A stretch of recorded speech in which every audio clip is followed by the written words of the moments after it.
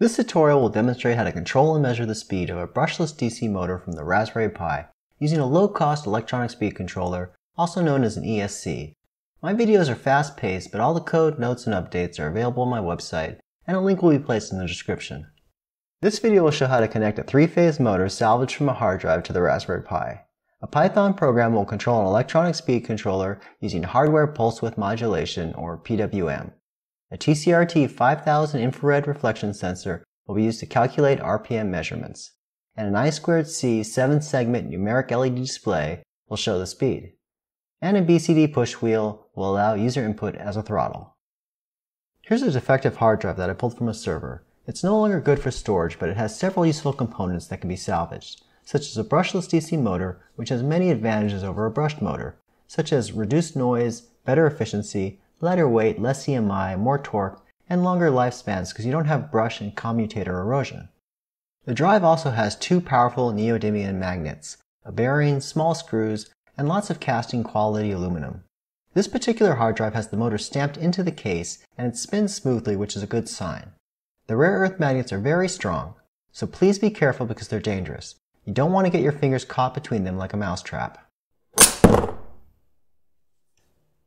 I'll remove the rotor from the motor. The dark ring inside its cups are permanent magnets. The stator contains 9 copper coils arranged radially. I'm not going to go into depth on how a brushless motor works, but simplistically, the controller will alternate power to 3 windings. At any given time, 1/3 of the coils are attracting the rotor magnets, while another third are repelling, which causes rotation. The unused third produces back EMF, which can be used by some controllers to determine the rotational position. I recently picked up several discarded hard drives at a local e-waste drive. Unlike the hard drive I just disassembled, these motors were mounted with screws, affording easy removal. They have 4 solder points for easy wiring to the ESC. Many BLDC motors have 4 terminals, but only 3 are used with the ESC. These 3 connect to the windings. The 4th is a common, sometimes called a star point. Each winding will have a similar resistance, which let's call X ohms. The resistance between the common and any winding should be X ohms, and the resistance between 2 windings is approximately 2X ohms. Therefore, we can use a meter to determine which 3 are the windings. Some motors like this one have 3 terminals for the 3 windings, but this one here has 4. I have my multimeter set to measure resistance. The middle 2 terminals show about 2.7 ohms. The second and 4th are also 2.7 ohms. And the last 2 are, again, 2.7 ohms.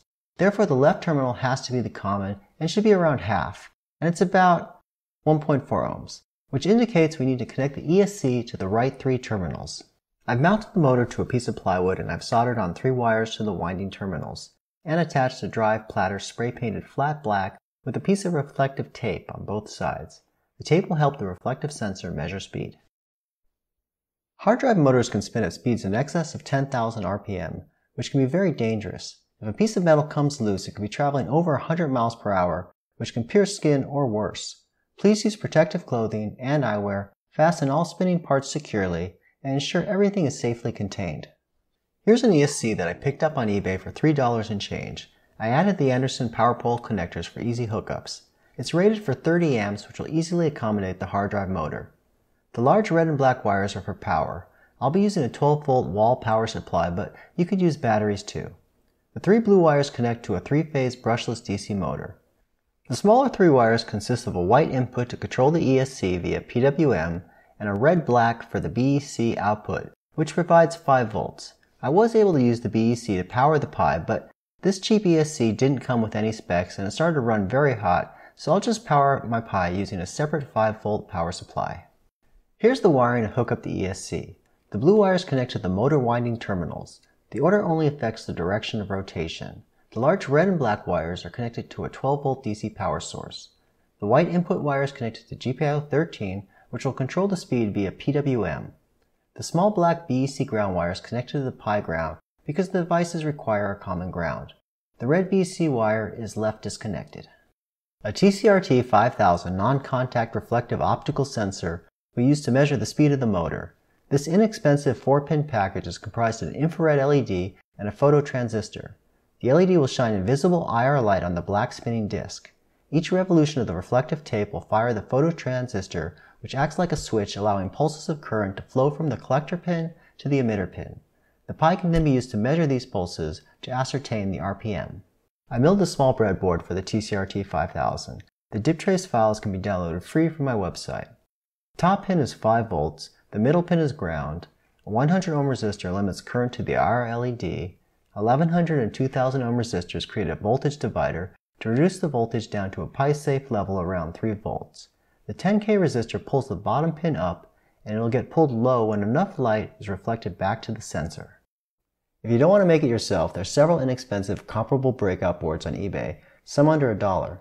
Many have both digital and analog outputs. The TCRT5000 breakout board is connected to the Pi's 5V and ground pins, and the signal output is connected to GPIO14. You can use any GPIO pin as long as you specify it in your code. The same goes for the ESC PWM. This hard drive motor can spin at just under 10,000 RPM, so a 4-digit numeric LED display will work well as a tachometer. I designed and milled a simplified version of the Adafruit 0.56-inch LED backpack. The dip trace files are available on my website.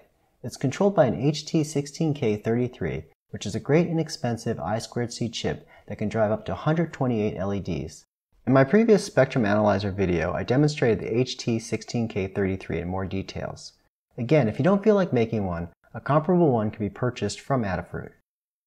I2C makes wiring the display easy. The display VCC goes to a 3.3 volt pin on the Pi. The grounds are connected, SDA and SCL are connected, which are GPIO 2 and 3 on the Pi respectively. You do have to use GPIO 2 and 3 for I2C, unless you want to bit bang the protocol. A push wheel switch will be used to set the motor speed. They're also sometimes referred to as thumb wheel switches or BCD switches. The 2 buttons allow the user to select a value from 0 to 7. It'll provide 7 speed levels and an off position for the motor. The switch has 4 wires. 3 are BCD outputs, and the 4th is a common. BCD stands for binary coded decimal. It only uses 3 GPIO pins for 8 digits because the mechanical switch represents the selection in binary. In other words, when you select a number, the switch's output pins will change state to match the base 2 version of the displayed number. An open switch is a 0-bit, and a closed switch is a 1-bit.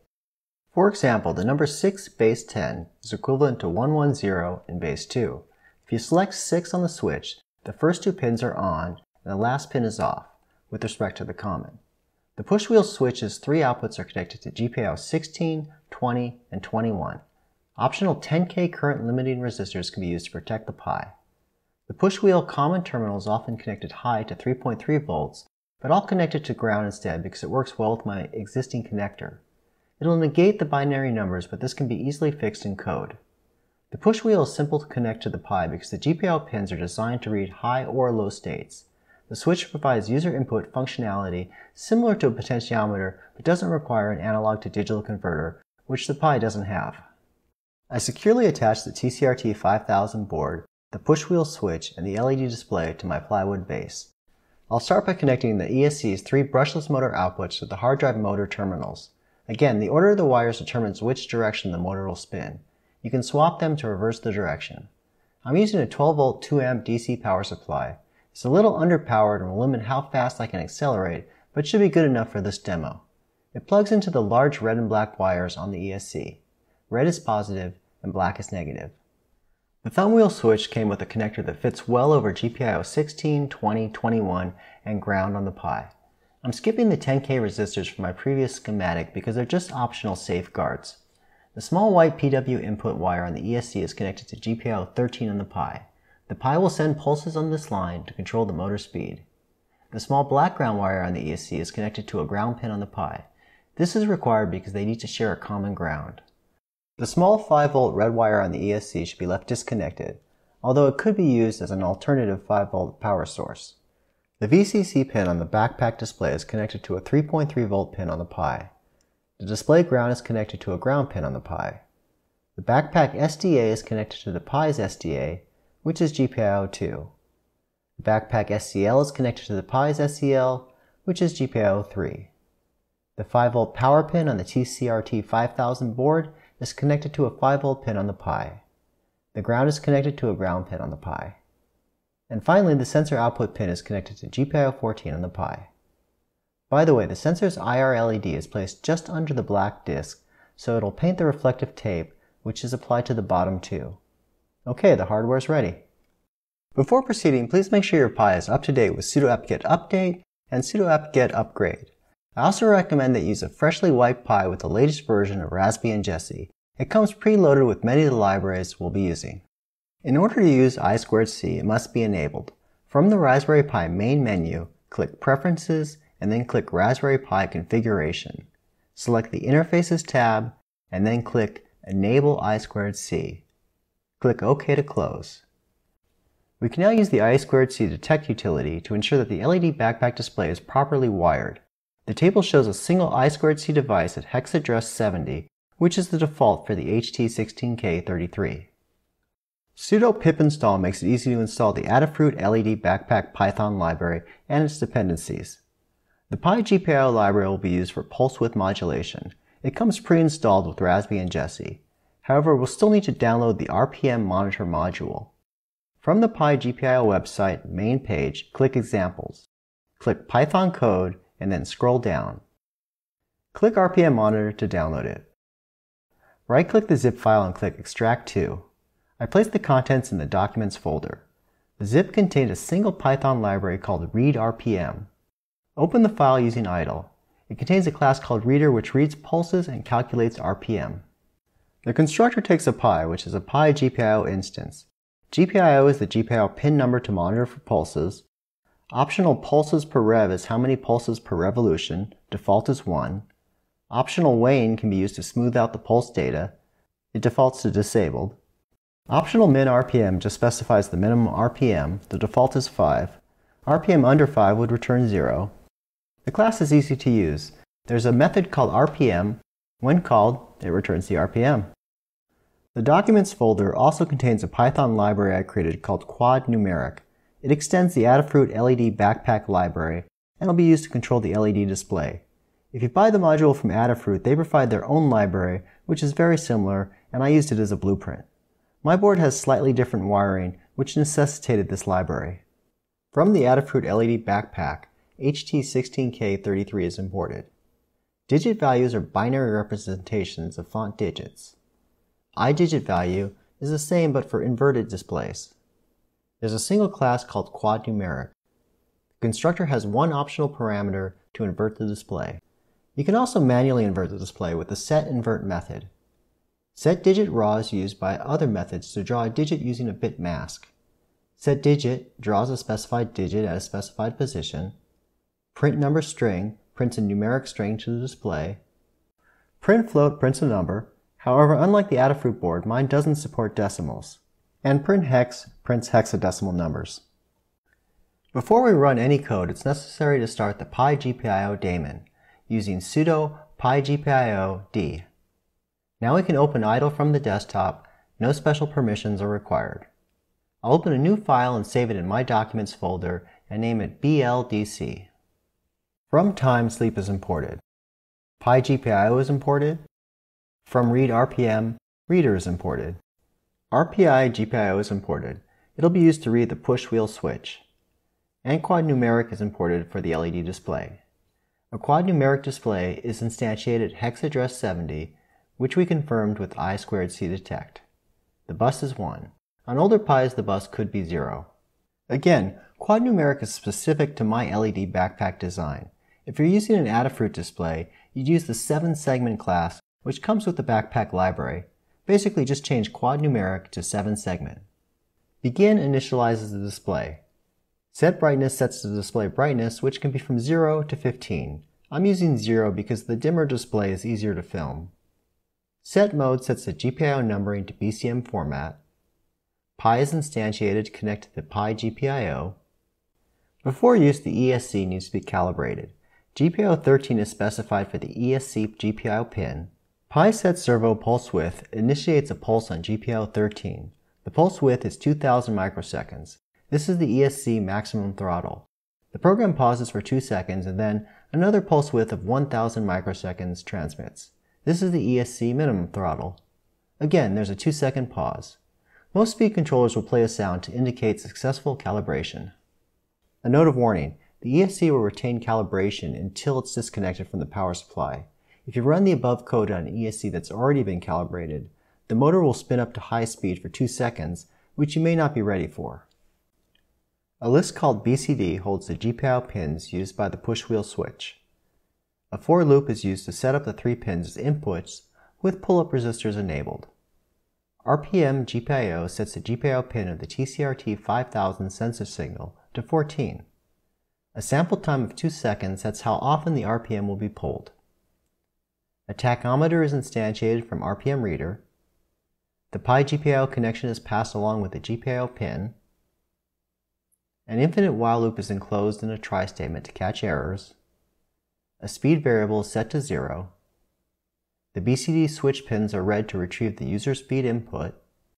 On Arduinos, you can just set a variable to a group of pins to retrieve a binary value. On the Pi, we have to use bitwise operations. The current pin value is read, high equals 1 and low equals 0. Since we connected the switch common to ground instead of VCC, it's necessary to toggle the bit by using exclusive OR 1. This flips 1s to 0s and 0s to 1s. The existing speed bits are left shifted 1 position to make room for the current bit. An OR operator inserts the current bit into the speed variable at the least significant digit. Bitwise operations can be difficult to grasp. It helps to play around in the Python shell and see how the different operations work. There's also several free calculator apps that support binary. This code just takes the binary hardware representation of the push switch value and converts it back to a decimal number. Set servo pulse width is used to set the pulse width on the ESC GPIO pin. The speed can be 0 or a number between the minimum and maximum throttle 1000 to 2000. This is handled by multiplying the speed by 1000 and dividing by 7, then adding 1000. This makes 0 off and spreads 1 through 7 evenly between the valid range. The motor RPM is returned using the TAC RPM method. The LED display is cleared. Print float sends the RPM value to the display. However, the display does not update until the write display method is called. The program sleeps for the specified sample time and then the loop repeats. Finally is used to gracefully exit the program. The servo pulses are stopped, Pi stop disconnects from the Pi GPIO, and the display is cleared with clear and write display. Okay, that's it for the code. The program's running, the motor's off, and the LED display shows 0 for RPM. Pressing the push wheel switch increments the speed to 1 and starts the motor. The LED display shows 878 RPM and rising.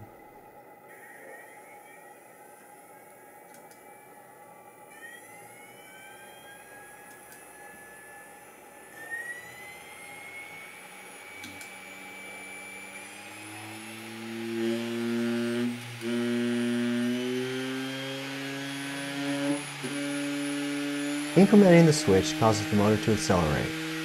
At 7, it's spinning over 9600 RPM. Decrementing the switch decelerates the motor. It does take a while to slow down. A non-contact laser tachometer can be used to check the speed readings. This is why I put reflective tape on the top of the disc as well as the bottom.